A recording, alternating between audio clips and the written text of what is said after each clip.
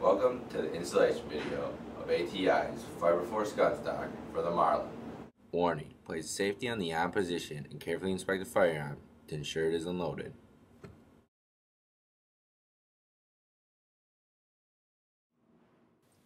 Using a flat-headed screwdriver, unscrew the takedown screws.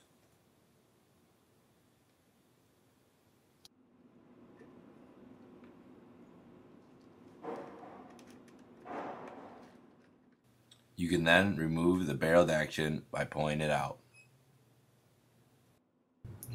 Using a flathead screwdriver, unscrew the trigger assembly bolt. Make sure to secure the flange nut while removing.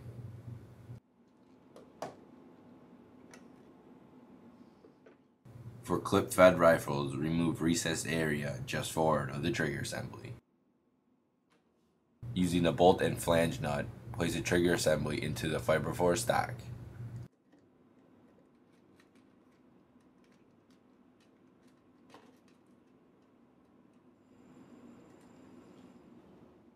Snap the top handguard onto the barrel.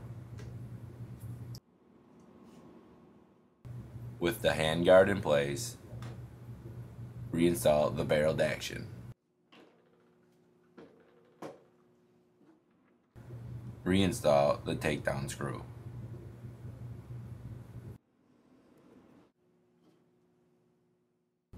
Slide the forward portion of the grip downward and snap into place.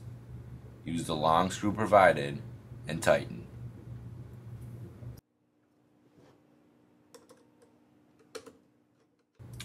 Be sure all screws are snug, but do not over tighten.